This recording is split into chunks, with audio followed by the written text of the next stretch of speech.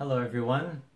So in the area where I live, we have a couple feet of topsoil, and then under that is this orange clay. And I have several experiments that I want to try with this clay.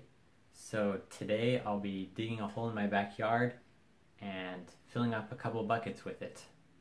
Now, whenever you start a digging project, you want to be sure to call and have your utilities marked so you know where they are and you don't damage anything while you're digging. Alright, so I'm out here at the edge of our property now in a nice out-of-the-way spot. Over here by the fence, you can see some blue spray paint where they marked a water line. That's on the other side of the fence. But there's nothing else out here to worry about, so that's good. I'll be digging right here by this other hole I already dug, and I'll see you after that.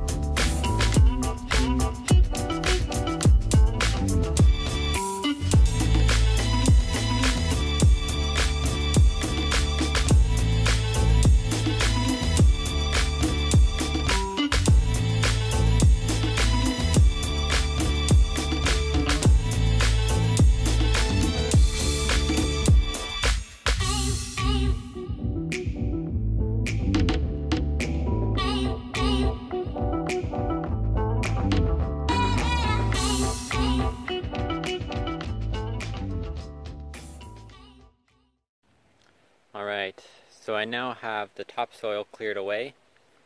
If you look closely, you can see a difference in color between the topsoil and the clay. It's starting to look a little more orange now. It gets a lot more orange further down. This is kind of like the transition layer between the two. And now I'm going to start doing a thinner hole, like this one over here. And the reason I do the big hole first is because the topsoil is a bit more fluffy and tends to cave in, and I don't want it filling up my hole. But the clay sticks to itself much better, so I don't have to do that for the clay. And so now I'm going to start filling up these buckets.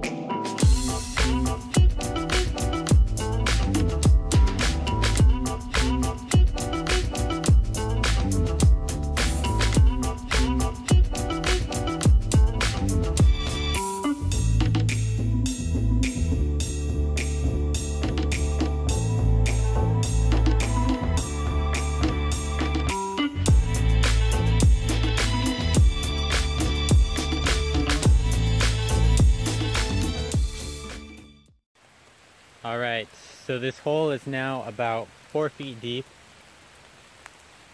and I filled up both of these buckets. So let's take them in. Alright, now I'm going to dump the clay into this flat bin so it can start drying. And once it's dry, I'll be able to use a ball mill to break up all the clumps, which will make sifting out the rocks much easier.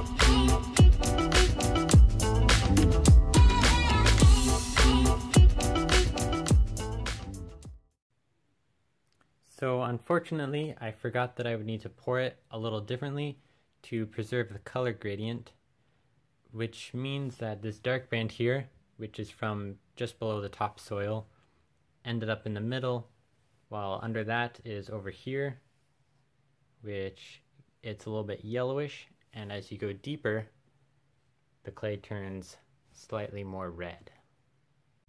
So in my next video, I'll be working on my ball mill, and then we can test it for the first time.